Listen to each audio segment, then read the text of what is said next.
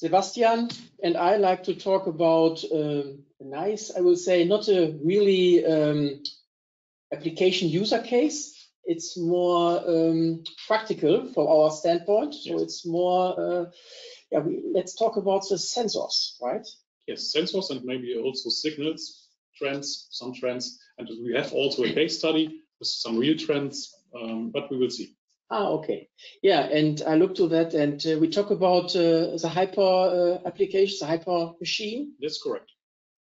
And hyper is not really a classic reciprocating machine. Eh? So we learn from day to day. We learn as well about these machines. Yeah. Every day new experience. Yeah, like this one. And so thank you so much that you share that with us, your experiences. Yeah, you're welcome.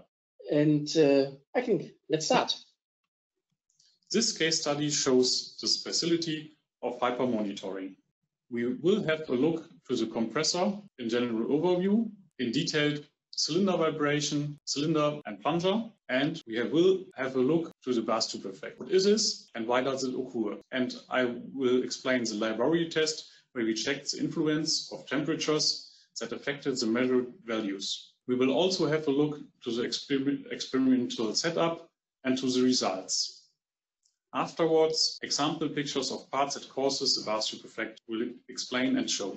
Here we see the complete hyper machine, in this case 12 cylinders. We have different parts like central valve, plunger itself, intermediate crosshead, the crankshaft, the crosshead frame, also the elastic rod coupling, and the packing and the cylinder itself. Which sensors are located on the hyper compressor? We have for sure the trigger, which is very important for our monitoring system.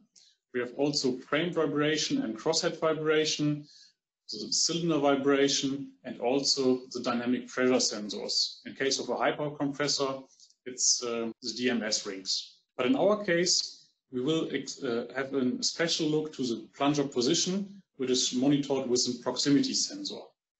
Here again, a sectional drawing from the hyper compressor, but in the next slides, we will have a detailed look only at this area here, so the cylinder itself. The cylinder, it's with many parts in it, but we have a detailed look to the plunger, to the packing, and for sure the proximity sensor. The proximity sensor, one of these proximity sensors is located here. This is Y probe, and also the X probe is located here in this area.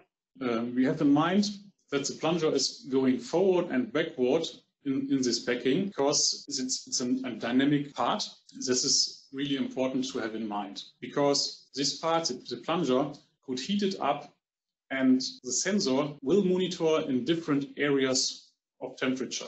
So what is the bathtub effect? The bathtub effect is so-called because it looks like a bathtub. So we have here the proximity signals in our online diagram. Looks like a bathtub. We see also cylinder vibration, crosshead vibration here, and also the dynamic pressure. But important is these signals from the proximity sensor here, the green and brown one. So in case of a malfunction in the packing, it could lead to partial heating of the plunger. So it's so-called a hotspot. It's shown here in this picture. This red area is the hottest one, and for sure the blue areas here, it's cold. But you have in mind, the plunger goes forward and backward in the packing and in the machine, and the proximity sensors measured the distance in different areas of the temperature. So a laboratory test was performed, and the laboratory test execution was like following. The distance between plunger and sensor was set to 1 millimeter when the plunger was cold. Then plunger section, in this case was wolfram carbide, the material, was heated up to 380 degrees Celsius. When temperature was cooling down, the distance and the temperature was monitored permanently. So we have the cooling phase and also the distance between plunger and sensor.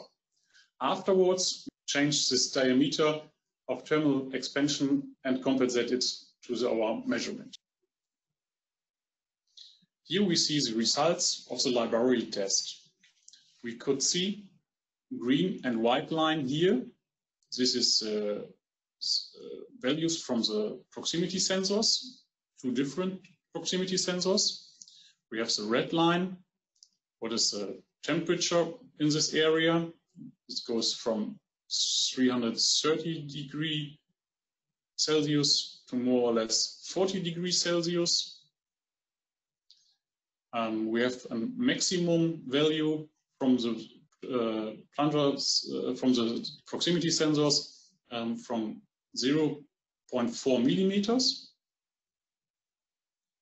And we compensate this delta L here, and we have a temperature influence from approx 0.1 millimeter per 100 degrees Celsius.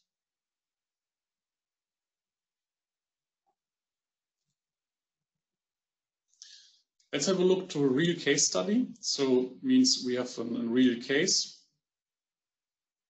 We see here in our trend values the plunger peak-to-peak values in red. And we see in blue the plunger temperature. We will have a focus only to one of these peaks in this time. So here. Here you see the machine was stopped and started directly.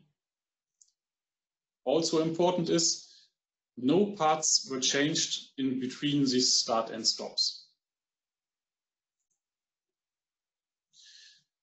2 days before the event, we could see a slight increasing of the cylinder vibration in this area from 3 to 6, from segment 3 to segment 6 here. This was the first indication of something.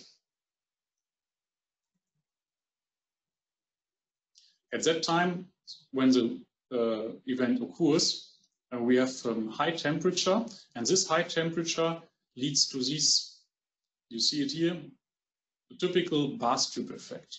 So this brown and green, we saw it before in the slides,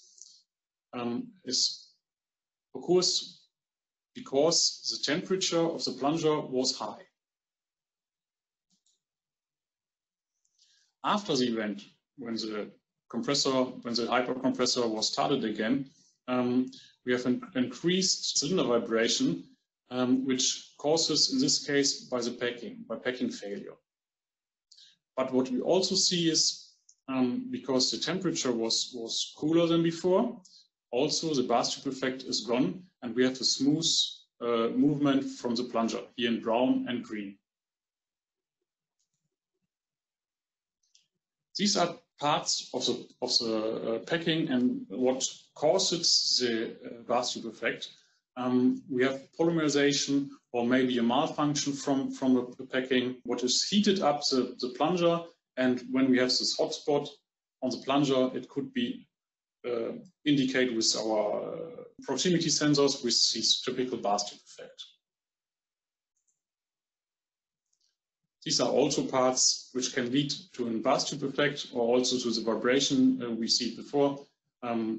We have broken parts or maybe also polymerization in the packing. Yeah, we welcome you. Thank you for listening to our web session, a case study point here, and have a great day. Yeah, see you next time. Bye-bye. Also from my side, bye-bye.